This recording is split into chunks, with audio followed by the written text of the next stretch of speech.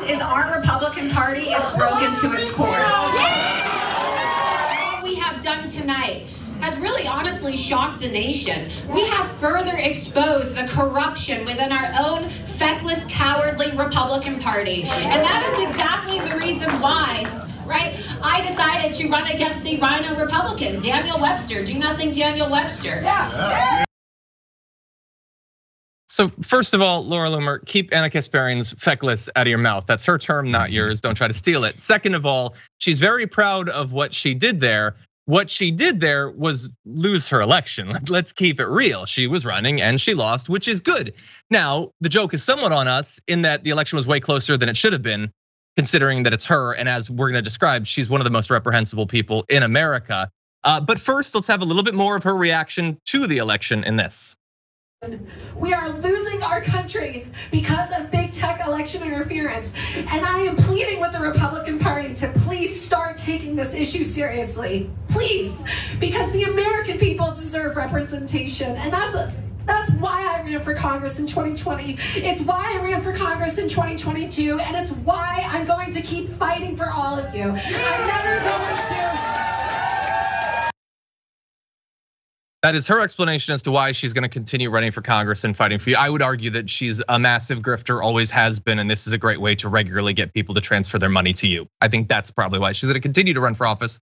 She ran in 2020, actually won a primary there, but lost to the Democrat by more than 16 points. And now she's lost, although closer, in this Republican primary. But she is very much, if it wasn't clear there, not conceding. You know why? Because the election was stolen from her. You know why? Because she lost, and that hurts. And it hurts to admit that you lost. So just don't ever do that. Don't ever admit that you lost. You never have to lose anything again in your life. You are awesome and shiny, and you have very, very nice soft hair. So nothing bad ever has to happen to you. Or if it does happen to you, it was stolen. Or if it was really bad, it was a false flag. Or it was a hoax, or it was a witch hunt. Nothing's ever true that's bad for you. That's the way it works out for Republicans. As I forget exactly who it was that noted on Twitter, they were like, this is the generation of like boomer conservatives that told us we were weak for wanting participation trophies. First of all, I never heard a kid my age ask for one of those trophies. It seemed like you guys really wanted to award them. And now none of you will admit that a politician you support has ever lost. Laura Loomer is not the first Republican in this cycle running against another Republican to claim that voter fraud stole the election from her. Most of them are doing it at this point. They will not admit defeat. There would be something like dignity in it. But why admit it when your audience will buy whatever conspiratorial BS you have to say, JR? That's the way this whole thing works, right? One thing you notice from that the speech where she's crying is we have to stop this big tech takeover of our elections. It always goes back to big tech, and that's one of those code words for I've been shadow banned, the algorithm's after me. Not that I've said or done anything that would get me in any kind of hot water with this, or would have me violating the rules and of these platforms that don't guarantee you having access to them. It all goes back to having the ability to reach more crazed folks, radicalize them, which we'll get to her thoughts on stuff like that, and make money off of it. People run for office. Like some people go to school sometimes because they're like, oh man, I mean, it's easier sometimes to go to school and keep going to school and get more degrees rather than try and jump in this sometimes bad work market. So if she's running for office, she's gonna do it again and again and again because it's a moneymaker. It builds up her clout, it builds up her name recognition so that she can go back and say, I have a podcast now. Look, what's his name? Who just lost? My man from North Carolina who had the sex orgy parties and he got dismantled by his entire. Madison I'm blanking already. Yeah, I'm actually happy I'm forgetting his name. Madison said no to the parties. But yeah, no, he just participated. But he will go straight to a podcast. It goes back to money-making schemes because they got to go back to the only work that they've got.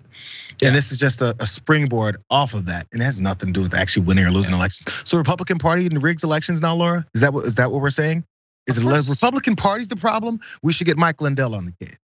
No, like, look, we're criticizing her for pretending that like it was rigged for one Republican versus another. But honestly, is that any crazier than Marjorie Greene spending a year and a half saying that the Georgia elections were fraudulent when she got into office in that Georgia election, I would say they're on roughly the same level of crazy.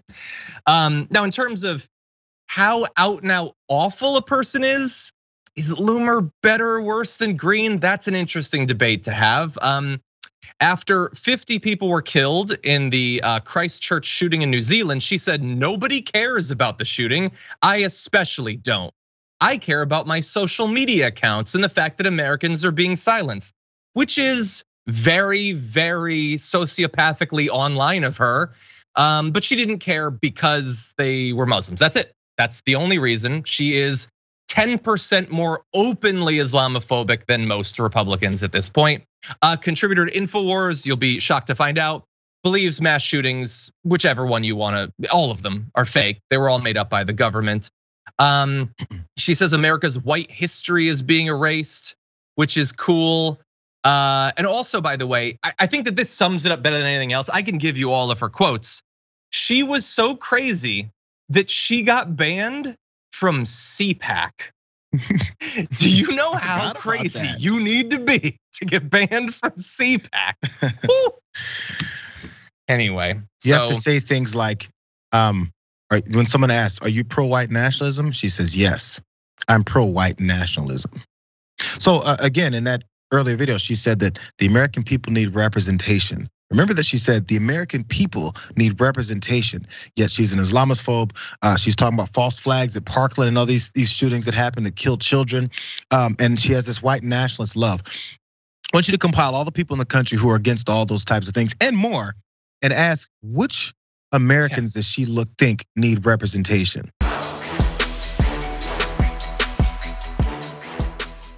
For more political news breakdowns, interviews, stories of activism, and me trying my hardest to care about the occasional big celebrity news story, subscribe to our YouTube channel at youtube.com/thedamagereport.